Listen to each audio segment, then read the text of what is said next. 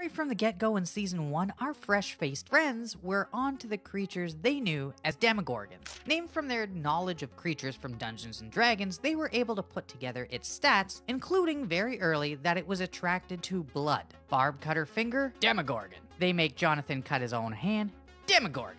11 makes lab agents bleed from their eyeballs. Okay, you get it. So, what made it go after Will in the first place? When we see him being chased, he doesn't seem to be bleeding at all. Sure, he fell off his bike, but he looks physically okay. Are Demogorgons just into general oopsies? Am I missing something?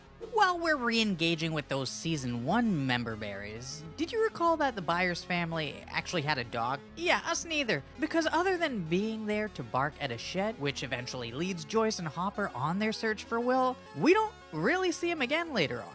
We see the family again throughout the seasons, and no sign of that shaggy hero.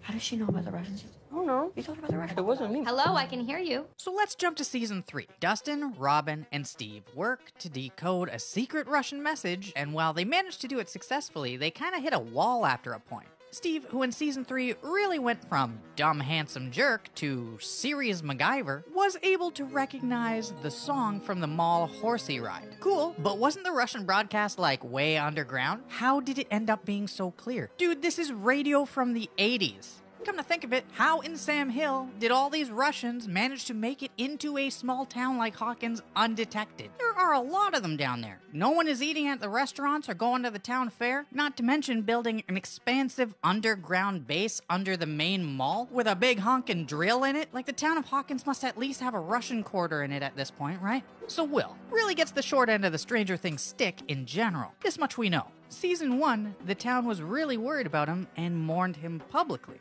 Then, in the second season, all of a sudden he's called Zombie Boy and kind of looked at as this weirdo. Let's not forget there was a fake body double in the quarry. Any explanation on that one? Guys, that's some Mission Impossible level work, and Hopper just filed it under, oh, that's some weird stuffing.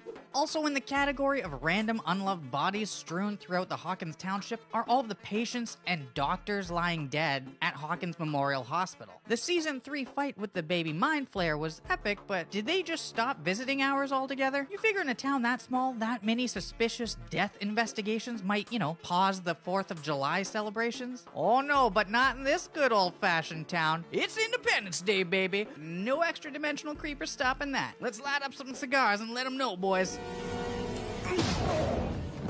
Welcome to Earth. So the end of Season 3 featured a big showdown at the Starcourt Mall, which resulted in it not exactly looking, like JCPenney was still open. The ensuing raging fire helped cover up the terrible beasties and Russians from the public, but how did the fire take down the mall? I mean, they just shot some teensy fireworks at the Mind Flayer. I mean, Hopper and Joyce blew up the Russian drill, but again, that's miles underground. Wouldn't someone have the job of moving the giant dead Mind Flayer corpse? Not one firefighter kind of questioned that? This one is a technicality for sure, but let's face it, 11's weird. In the second episode, we see her ask Mike what is a friend, which leads to a lovely explanation by the gang, including the classic line, "Friends don't lie." Earlier though, in episode 2, Mike had told her that his walkie was used to talk with his friends. Also in a flashback in episode 6, people are surrounding her and Dr. Brenner tries to calm her, saying they are all your friends. We don't know what kind of trauma she went through, so look, we'll let this one slide. But it seems like, at this point, she would have grasped the concept.